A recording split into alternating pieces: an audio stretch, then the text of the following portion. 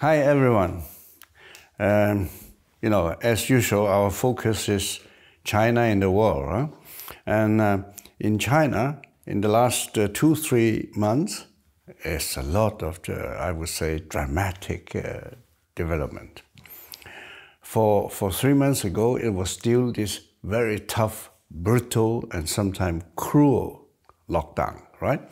And then suddenly, on the 7th of December, the CCP announced that they suspend all lockdown, no more lockdown, nothing, totally nothing, and no mask, and no social distance, and so on and so on. Just poof, overnight, yeah?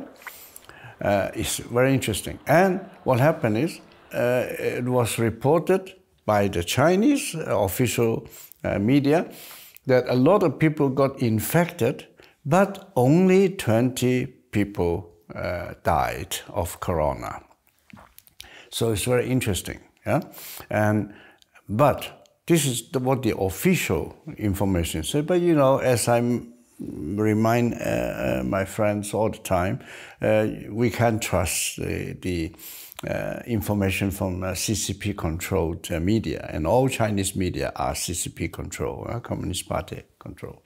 So now, if we look at other media, for example, media such as Radio Free Asia, also I have checked the German one, Deutsche Welle, and also some English one, and also Epoch Times and NTD, all this more, so to say, from CCP, very independent newspaper. They are not afraid to tell people the truth and upset CCP, okay?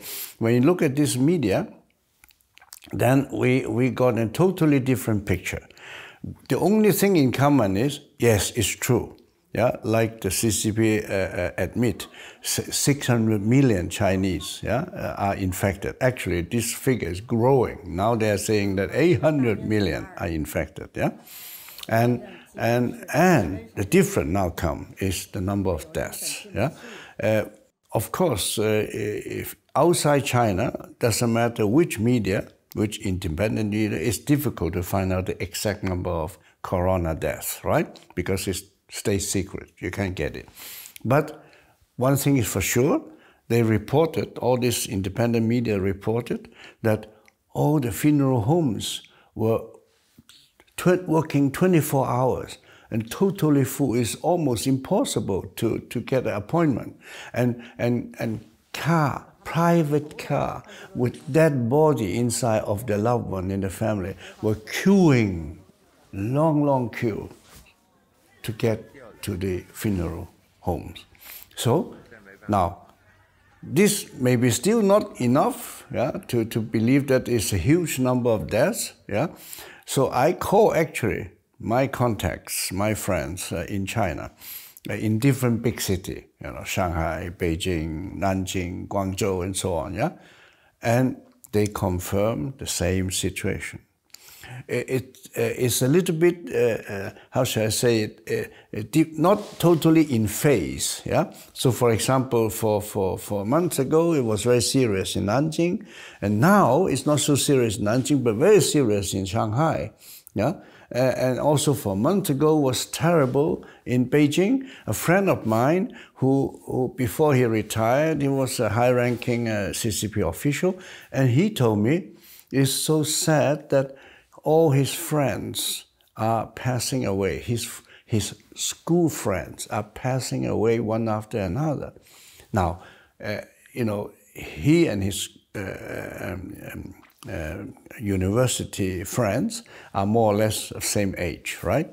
And I know that most of his friends, they are also relatively high-ranking CCP official, and they are passing away one after another. He's very sad, yeah? So, and not only that we have a tremendous death toll. Now the CCP suddenly opened the border. Yeah, they almost encourage Chinese people to travel in the whole world. Huh? With 800 million infected, corona-infected Chinese, and many suffer from heavy diseases so that it led to death. And now they are letting the people to travel the whole world. What is happening?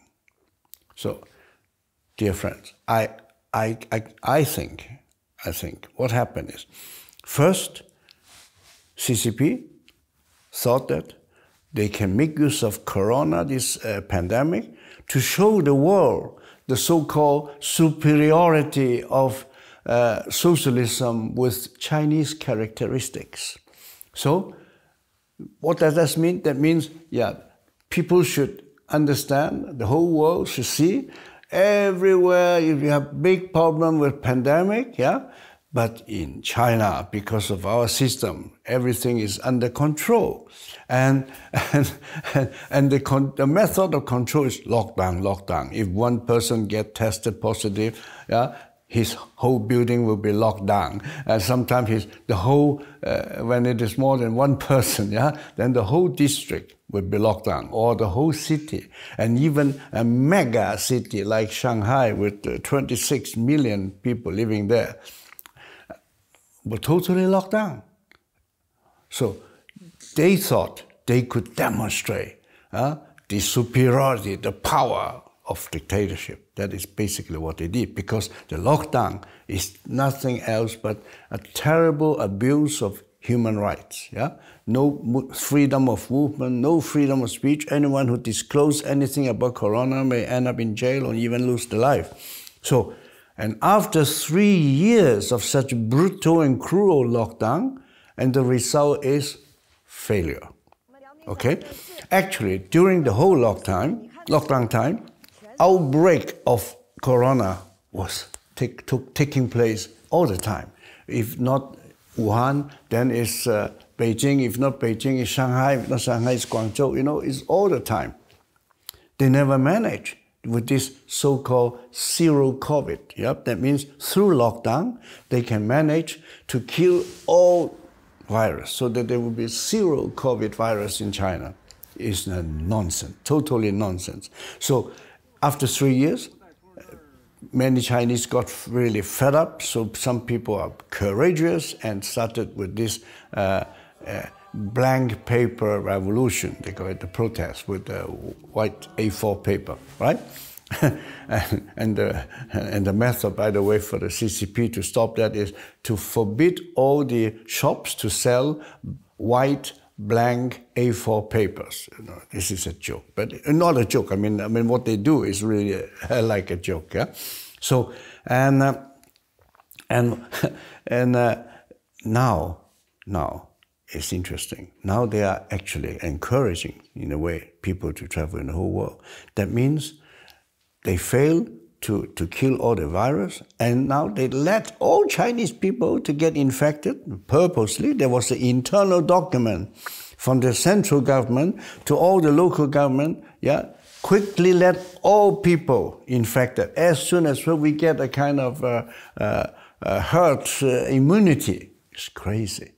3 years, they ignore all the science of medicine and did not believe in herd immunity, and now suddenly over one night they want to have it.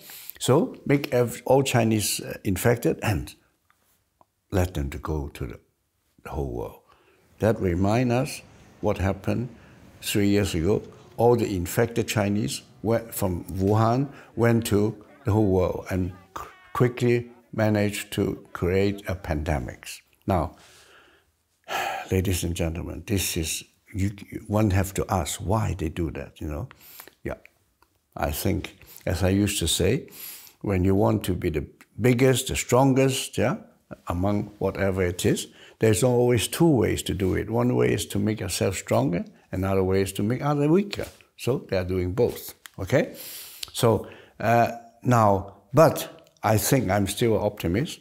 I think more and more politicians and peoples in the Western world, in democratic world, are waking up. So one typical example is we know that the American Congress had got a new speaker, yeah, McCarthy instead of Pelosi. And since he became the speaker, a series of action has been taken which all target CCP. And one of them that makes CCP really frightened, I tell you, and that is they passed a bill saying that American government has to investigate and find out the origin of corona. You know that for 3 years ago, Australian government said the same thing, and what happened? China, CCP immediately started a sanction against Australia and giving a lot of trouble for Australia. Now this time, America or American Congress say the same thing, do the same thing, but there's no sanction yet because America is not Australia. But this is the mentality of CCP, you know. They bully everyone whom they think they are weaker, and they dare not to bully those they think are stronger. And luckily, America is still a bit stronger, so they keep silent. So. And also, recently, you know, there is a very interesting movement, and that is Japan has been not only making military alliance with America and England, they openly declared that. Japan also talked to France, talked to Germany, talked to, you know, several European countries to talk about, so to say, common defense against CCP. So, ladies and gentlemen, don't forget to click like and don't forget to check your subscription. That's all for today. See you next time. Bye-bye.